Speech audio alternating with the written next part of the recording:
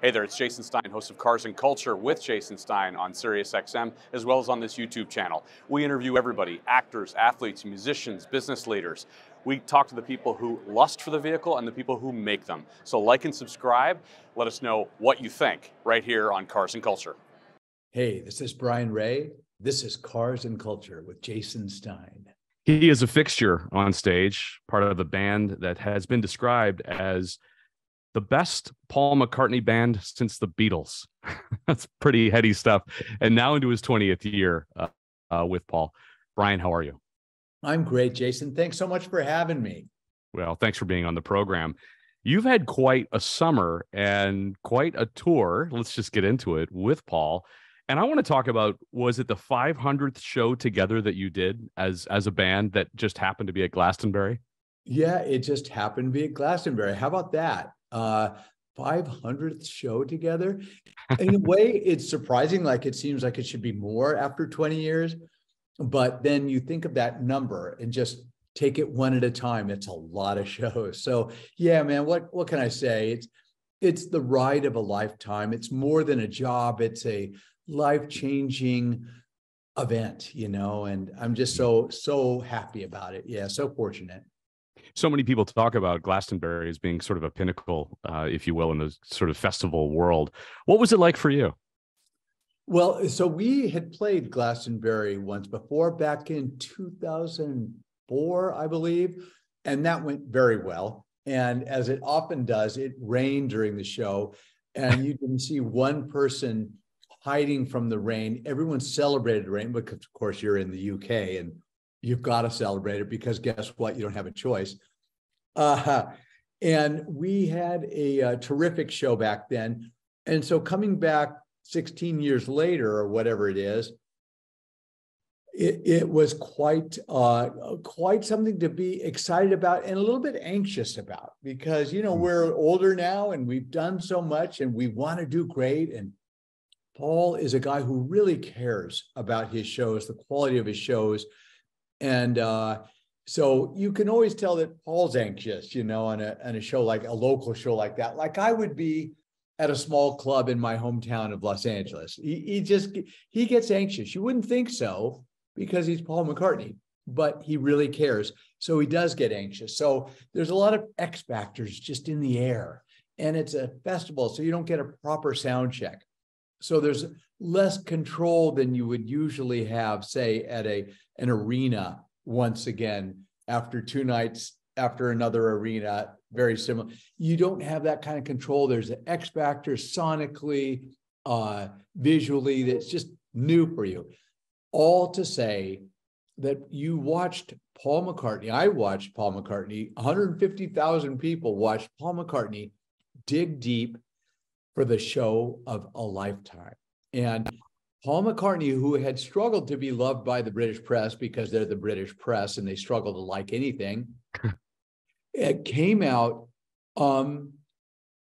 perhaps in a better position than he'd ever been in the press over there. And I speak as somebody who's very far away, but that's my take on it. He was just lauded by everybody across the board, and it was seen as a career-defining show. And yeah, what can I say? I've talked too much. It was really, really super. Not that he needs validation, but in some way that becomes validation, right? For all of those years and all those decades of being Paul McCartney. It does indeed. It rubs out a record, and a record that's undeserved in many ways in terms of the press's criticism. But again, you know what the British press is like. Sure. Yeah, you probably do. Anyway, they're brutal over there and they don't think much of anything, So to get all of their love was, I think, very special for him. You could just feel it, He called me a couple of days later. I was on vacation. He was going on vacation. He called me from his car with his lovely wife, Nancy, just to talk about the show and to say he missed me and thanked me. And we just had the nicest talk. And he was as surprised as anybody, about the show and how well it went. He said, yeah, God, I didn't know it. It felt great. So funny, What's it been like for you? Let's go back to 20 years and the first time that you played with them, and it was a Super Bowl gig, right? And the song was "Freedom." That's in correct. Yeah. New Orleans, right It after was 9/11. 2000, yeah, 2002. And I mean, it's a long story that I won't bore you with, but I got an opportunity to play one song with him in 2002 as a pre-show song before the national anthem with his newly formed, band of renegades.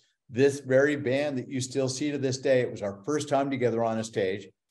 And we did that one song, Freedom, from his Driving Rain album. And it went well. I didn't know what to think of it. I was so excited and so beyond myself. I mean, I'm getting to meet and play with Paul McCartney. Are you kidding me? It's a kind of nervousness that you can't shake until it's just over.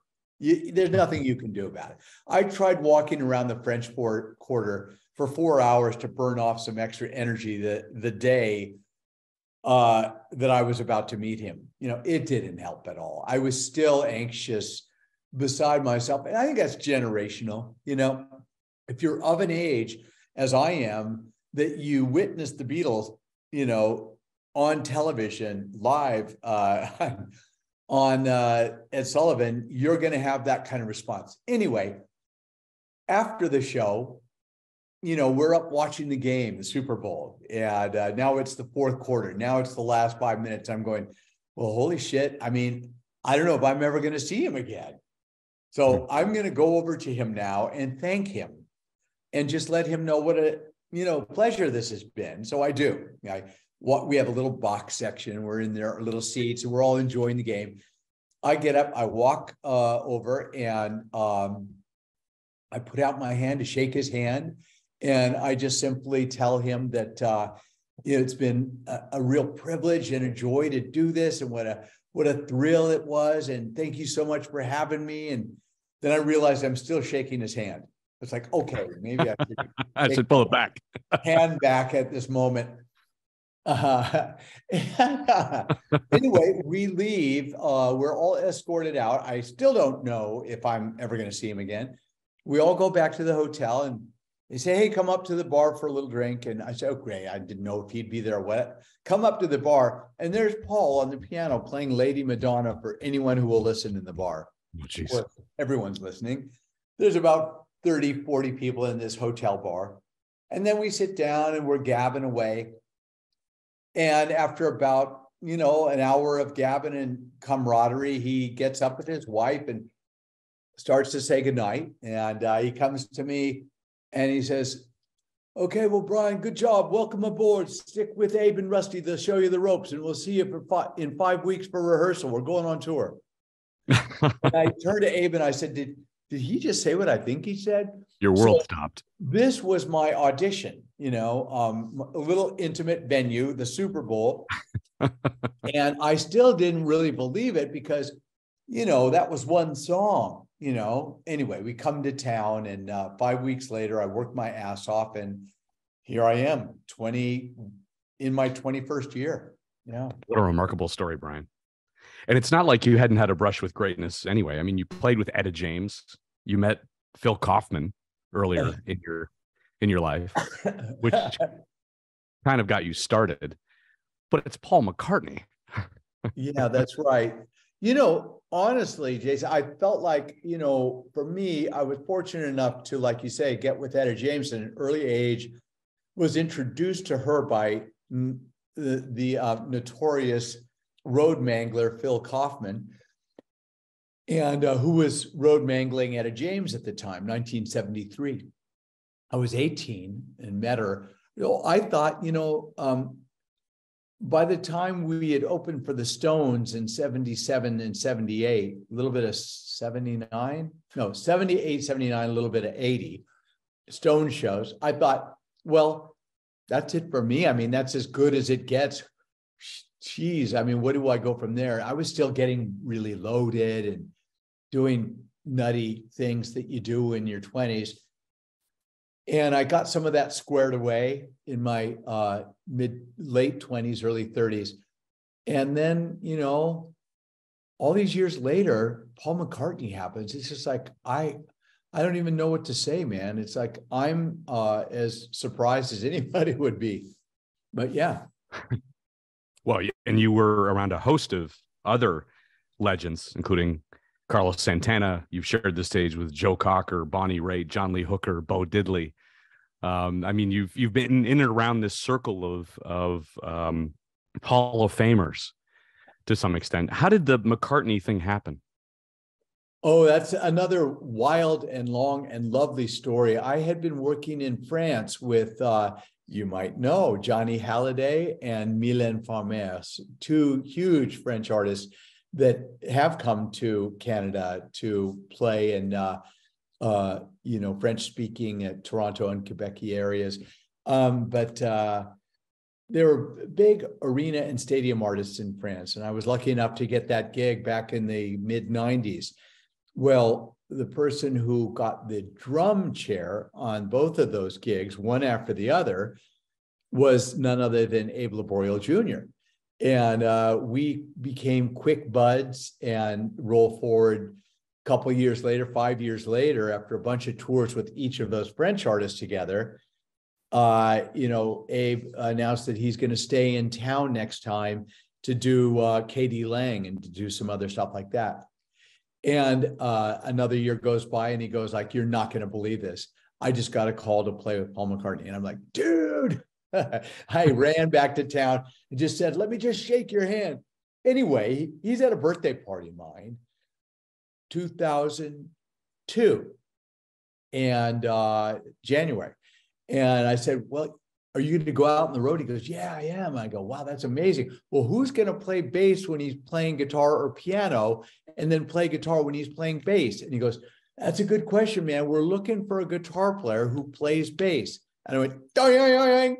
I said, "Well, I would love a shot at that." And it's that simple. Abe said, "Hey, that's a cool idea. I'll put your name forward." And then that was all of Abe's involvement in that. He did put my name forward, and David Kahn, the great producer of so many cool hits, including Sublime, Bangles, Paul McCartney, he had a meeting with me, liked me. He then put my name forward to the next round, and I got a call the next day, "Can you be on a plane to go to New Orleans to play with Paul McCartney in 2002? That was it, Wow. Yeah. And when you're playing bass and Paul McCartney is the one who's on piano or is on lead guitar, I mean, Paul McCartney plays bass. So he kind of, he understands the instrument probably better than most people. Right. And it's rather intimidating, and it's a privilege, of course. And God, to be honest with you, nobody is the right match for that except Paul McCartney. He's the guy who should be playing bass on every Paul McCartney song ever. But he wants to also play guitar and piano. So somebody's got to do it. And I really relished a sort of, I don't know, the trust that he's given me, and sort of an apprenticeship, to play a bit of bass. And it's lovely. I mean, those bass lines, he doesn't just play bass. He invented bass in popular music, in my mind, like in the same way that James Jamerson, redefined bass in rhythm and blues with Smokey and all the Motown acts. Well, Paul did the same, and coincidentally loved James Jamerson in pop and rock and roll music. There's just no one better. After him would be John Entwistle, but as far as reinventing, it's Paul McCartney, Yeah. This program is Cars and Culture, and we're going to get to the car part of this here in a minute. But culturally, is there anyone who has had more impact culturally than Paul in his current iteration, and of course with the Beatles? I mean, that's culturally defining, isn't it, Brian? That's a great proposition. I can't think of anybody who's had more influence and is more important. A lapidary career that's just, I mean, his imprint is indelible on all of us, in our lives, in our brains, in our bloodstream, in our DNA. He is half of the writing team that defined popular music, Yeah, enough said, really. You have a favorite song you like to play when you're on tour with him?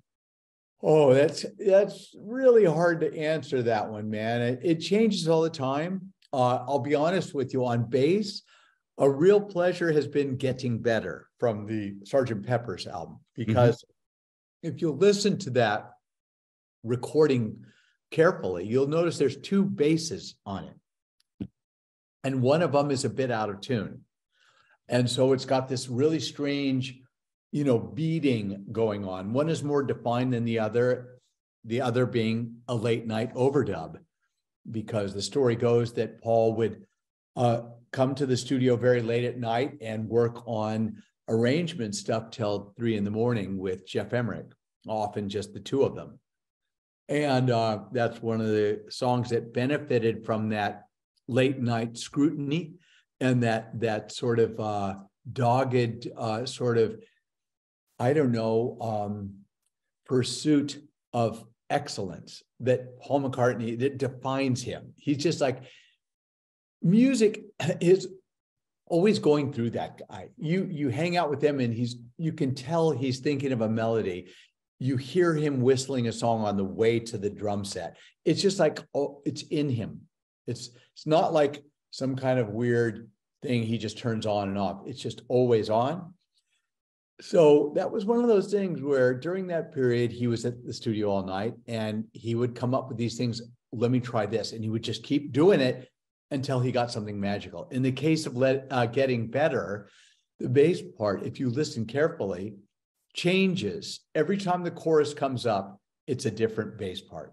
It's not the same, the first chorus, as it is the second or the third. And the fun for me is to honor that and do the same thing, rather than to normalize it or regiment it. Why would I do that if he chose not to? Like, I'm there to just sort of, be a bit of a, conduit and just put over his bass parts. That's what I'm there. I'm not there to put over my bass ideas. It's his. He is tireless. That's a fun one. On guitar, obviously, Letting Go is so fun for me because he lets me shine a bit on that. Get Back. I love, there's just so much to love. What can I tell you? And a big event every night that we play together is Maybe I'm Amazed. I'm on bass on that one, but you really get to witness the power of his band, of Abe, Rusty, Wicks, and Paul, at the top of his range and at the top of his emotional abilities. It's just a sort of a flagship song. And I think live it is kind of it's a spotlight moment for the whole band and Paul. So that's a lovely one too. All of it. What can I say? And he's tireless on stage. I mean, I saw him in Detroit several years ago, and I was amazed that he had the kind of stamina and energy, and it was one rolling hit after another in a 2.5 hour plus show. Yeah. I mean, I don't know. There are other artists who are far less accomplished, obviously, who also put in far less effort. Boy, you're so right. And I think it just really says a lot about Paul McCartney and who he is as a man and his work ethic. Like, he is a hard worker. Okay. But I think that audiences might be a little bit shocked to watch Paul McCartney, who's, as you said, unrivaled in, rock and roll as far as his contributions go. It's surprising to watch him work his ass off for you. That's the shocking thing. Here he is at 80 years old, giving you nearly 3 hours of show because he thinks you deserve that and because he loves doing it. I mean, Jesus, it's crazy. I mean, I don't mean to sound like I'm promoting Paul McCartney. He doesn't need me to do that. It just astounds me, and it's something to behold. Yeah, well said. Hopefully you're enjoying Cars and Culture with Jason Stein. Like and subscribe to see more and enjoy the rest of this interview. That's culture. Now cars. You are I see your eyes light up. You are a car guy to the core. And I want to talk about a couple of them. Let's start with the present, and then we'll move backwards. You are about to buy a Lucid. Is that right? Yeah, I am. Why? What do you like about it? Oh, it's just of all the EVs that are currently available, it has all the best features. It's the best looking. It's got the best performance. It has a far better fit and finish than anything available. The range is off the charts. The speed is there. The ride is crazy. It's silent inside. And, it's got bi-directional charging, so you could charge your home if your home is out and your car is charged. There's just so much going on with that car that is next level. And I leased 2 Teslas, and I'm so pleased to be able to do something new. And they were really fun leases, fun car. I wasn't into the fit and finish at all, and the customer service left so much to be desired. So I'm buying into the guy who actually designed the Tesla S. That's right. Peter Rawlinson. Peter Rawlinson, yeah. So I'm a big fan. I think it's great. And I know it's risky. I know it's a kind of a startup EV, and it's a interloper. It's a challenger to the EV space. But with its stats, with its range, like 500-mile range in real world, yeah, give me one of those for sure. You grew up in Southern California. You're an LA guy. You got to be a car guy to be a Southern California guy, right? It's in our blood, but more than that, Jason, my father, my uncle, and my grandfather were all in GM guys, and they worked in car retail for a long time. And my dad at a dealership before that, at a dealership, Tom Ray Pontiac, in Glendale, California. So as a young kid, I was around it all the time, and that intoxicating smell of leather, vinyl, gasoline, oil, and it's an intoxicating thing. So as much as I want and use an EV to do the right thing for the planet and to go really fast, I'm also a nut for original 50s and 60s American automobiles. A 1958 Cadillac Eldorado Brougham, to be specific, right? Do you still own that? I still do. Yeah, that's kind of my collection baby. It's a labor of love. It's a very rare car. They only made 704 of them over 2 years. So the parts are exceedingly rare. It's a fussy car, but it is so graceful, and I don't know, it's charismatic. If a car could be charismatic, this car is charismatic. It came with 6 magnetized stainless steel shot glasses that you would put on a fold-out bar in the glove compartment. Okay. A mirrored fold-out bar, So it's beyond. It's like Frank Sinatra owned 2 of them. So that'll give you an idea. Did your dad want you to go into the car business? My uncle did. My uncle said, "When are you going to put down that banjo and come sell cars for me?" And you said, "No way, I like the banjo. In fact, here, let me also pick up this electric guitar too." Yeah, the banjo. I mean, but anyway, my brother did work for the dealership, my late brother, Steve Ray. It was hard work, but I had already given my heart to rock and roll. There was just no question as soon as I heard rock and roll as a 2-year-old where I wanted to go. So that was kind of destiny for me. I knew what I wanted to do from a very young. Early memories were hanging out at the dealership? Yeah. Oh my God. Yeah. It was just shiny floors, cars in the window, cars in the showroom, great big floor to ceiling windows all around. It's 1961, whatever. It's, all these big Pontiac, wide track and Pontiacs are rolled out, and they're so beautiful and shiny. I got a new Grand Prix or GTO model every year from my dad. And I'd see all this sort of older white dudes, or it seemed older to me. I mean, I was 5, in the showroom selling cars. And then I would dip out the back door, and in the alley, there were all these black dudes that did all of the prep work for the new cars. and were mechanics and assistants. And they were so lovely and kind to me. And, you know, I don't know why, but I kind of gravitated towards the alley more than I did the showroom. Maybe that will tell you why I ended up in music rather than in a showroom, you know? So when you start working with Etta James and you're making some real money and you're, you know, touring with her, what do you buy as your first car? Where did the money go? Hold on. Let me back you up there. I wasn't making real money with Etta James. I literally told her I was a kid. I was 18. I said, well, I'll work for free. I just want to play music with you. You know, I mean, and she said, okay, cool. And there were times when I didn't get paid, but she did pay me well for the time, for 1974. And, you know, I was so fortunate to be there. But my first car was a 1968 MGB GT. Okay. First year of the GT. And I bought that from my stepfather, who wanted to imprint a little bit of responsibility with money. And so he sold to me for $1,800 and I paid it off. And it was British racing green with a tan interior, and I loved it. Perfect. And when you did start making real money and not doing gigs for free, what was the kind of the pinnacle purchase, at least early on, where you said, now I can buy something that I really want? Okay. And it wasn't expensive at the time, but I got obsessed with Studebaker Silverhawks, and I didn't find one, but I ended up with a 1960 T-Bird convertible.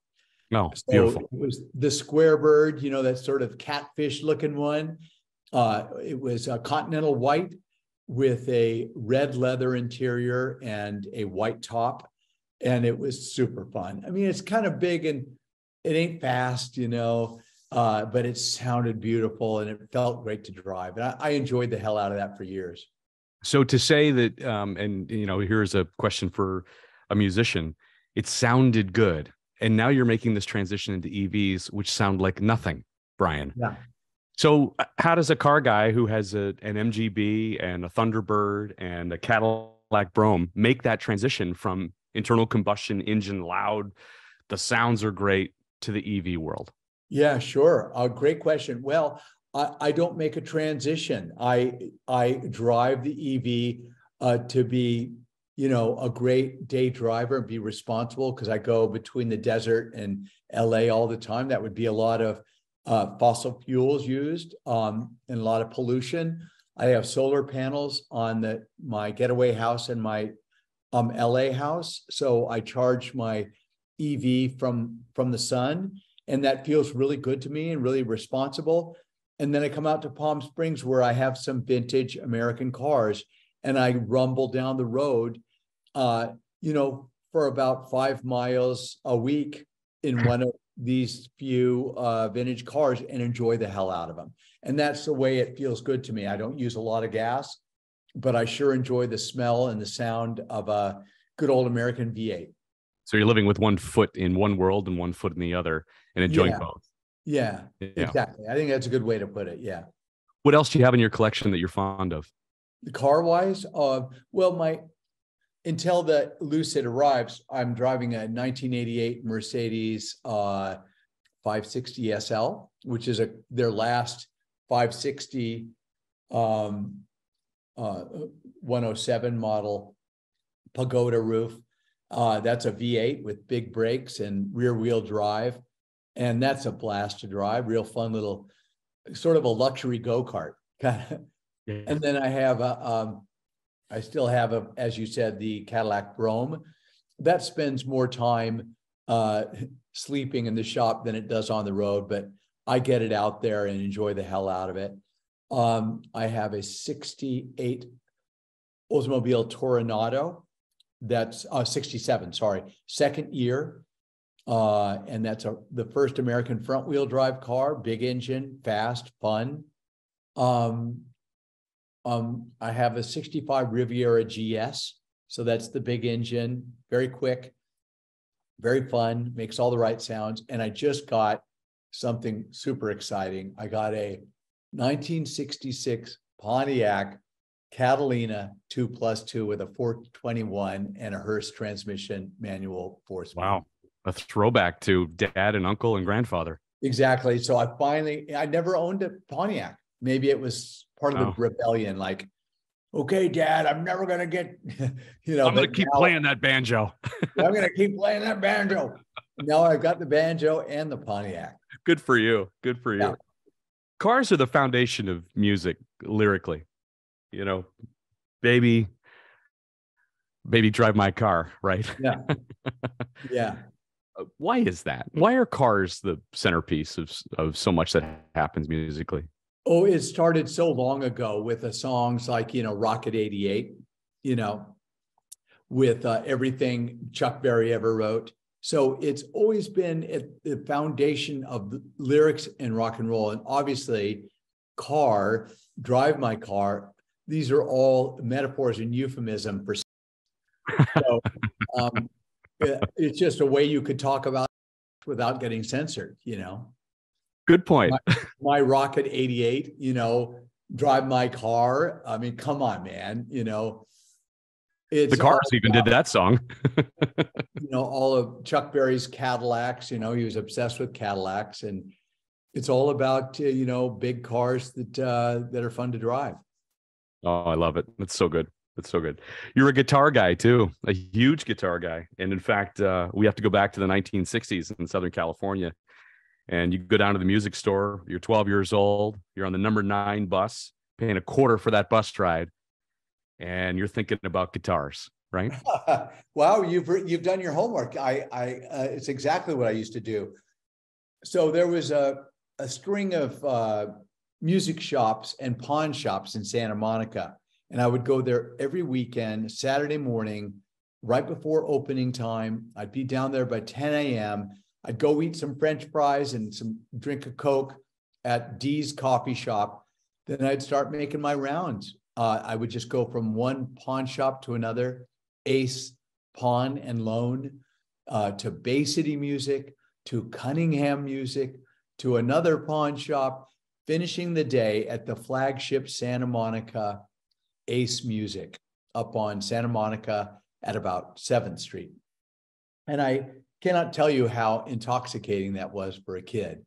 More intoxicating than the alley of Tom Ray Pontiac. And I just looked at these, guitars from the floor to the ceiling on 3 walls and a big window in front, and amps all over the ground laid out real nice.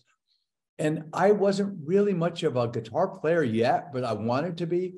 And I just was fascinated with the guitars themselves and the older guys that would come in to play them. I would just be, a fly on the wall all day long. And yeah, I bought my first vintage guitar there, which was an old Telecaster. And that got stolen in short order, unfortunately. But my second guitar I also bought there was a 1968 brand new Gibson Les Paul Gold Top. And man, I love that guitar. And yeah, that was my thing, man. Ace Music on a Saturday with all the other ones thrown in. You still have the 1959 Les Paul Standard as well? I sure do. Well, I have my first great Les Paul. After that first vintage Les Paul I bought in 73. That's a 1957 Gold Top Les Paul original with humbuckings, of course. I still do have that. And that's the guitar I played every show with Etta James on. Etta, right. Yeah, you said that guitar was rode hard and put away wet. Oh my God, yeah, that thing looks like Keith Richards' dad. It's just like it is definitely rode hard and put away wet. You got some new material out now. Let's talk a little bit about your some of the new stuff that you've been working on. Yeah, sure. Well, yeah, I've been super busy with a lot of stuff musically, and I have a new single that's released on Black Friday coming right up. And it's called On My Way to You. And on the B side is the story of Bonnie and Clyde. And yeah, the A side is a real fun rocker romp.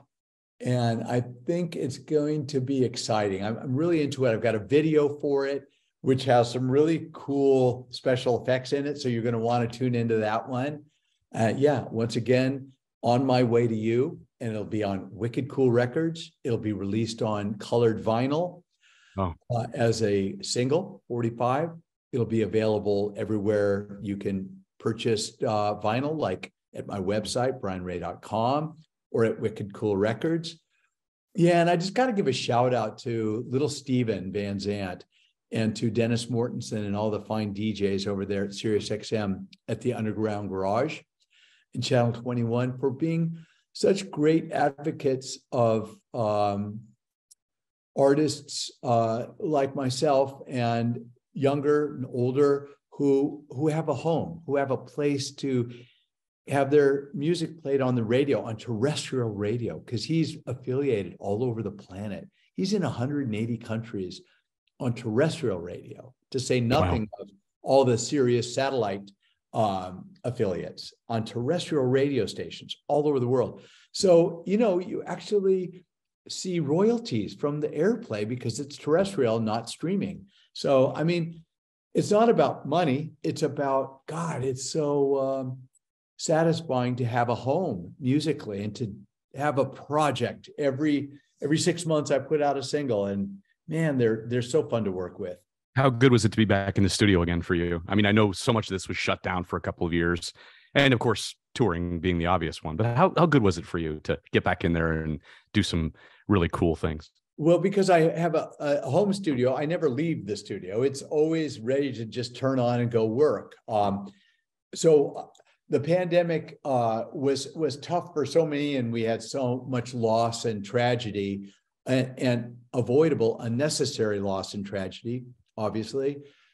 But, I did have time to get to work writing and playing music, and I was fairly creative myself for that time. A lot of it out here in Palm Springs, where I am right now. See the cacti. And I'm in your hometown, LA. Writing out here and then taking it home. I actually recorded a piano part on my iPhone, on my upright piano. I don't have a studio out here. I don't even have a clock out here. It's a true getaway. Recorded a piano line on my iPhone in the record app that ended up on my last single. Isn't that crazy? Wow. The miracles of technology, modern technology. Yeah, crazy. Black Friday. Yeah, home by Friday. Let's talk about a few other things. Favorite places to play, Brian? What comes to mind? Oh, man. Okay, so right off the bat, first thing that jumps to mind is I just did a fundraiser out here in Palm Springs for an 800-seat historic atmospheric theater that kind of depicts a Mexican courtyard as you walk in. Like there's like balconies and windows and adobe, roof, and a twilight, twinkling light, infinity ceiling, midnight sky, and 800-seater. And we did a fundraiser to restore it.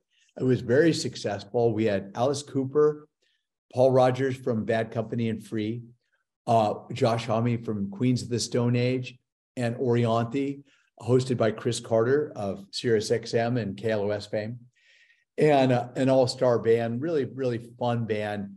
That venue sounded so damn good, and it was so satisfying. We dialed it in. We were in there for 3 days with sound and light so we could really play with it. Mind you, sound and lights that don't exist in that building, all of it was brought in just for a one-night event. And they all donated their time, as did I and the other artists. And so that was my favorite venue in a very long time because it sounded, felt, and looked amazing. To look out there at that little Mexican courtyard and those smiling faces, not anyone was sitting down at certain points during the show. That was a thrill. I've also loved huge places with Paul McCartney, like a football arena in a stadium in Sao Paulo, where 60,000 people released white balloons all at the same time during Let It Be. Wow. Oh my God, events like this take your breath away. So it's that sort of contrast of scale and size, intimacy, and largesse that kind of is thrilling. Yeah, we've had Guy Berryman on the program, of course, bass player for Coldplay, who said that, for them and all of these super-sized stadiums that they play, going back to some of the original small venues. I mean, those small British pubs where they could play for 50 to 100 people has that kind of intimate feel to it. That I would imagine you start off thinking, well, if I could fill an arena with 50,000 people, I'd be really happy. But ultimately, maybe even comes back, right? It comes back to the intimacy of it. Yeah, I think that's true. He's got a great point. And Paul always checks in with his roots, and we always do a small venue. And you just watch this master, Paul McCartney, instantly transform into 16-year-old Paul McCartney at the Cavern. Whenever we play a small place, it's just in his blood. He did so much of it. They became what we discovered as the Beatles by doing hundreds of small shows. They did more shows than we have in 20 years as the Beatles to warm up in order to be the Beatles. You know what I mean? They were doing 300 shows a year for a couple of years. So they beat us by a long shot in terms of right. Yeah. I would love to know how many shows they played before Ed Sullivan. That would be a great trivia question to find out. And I wonder if anyone knows. Right, exactly.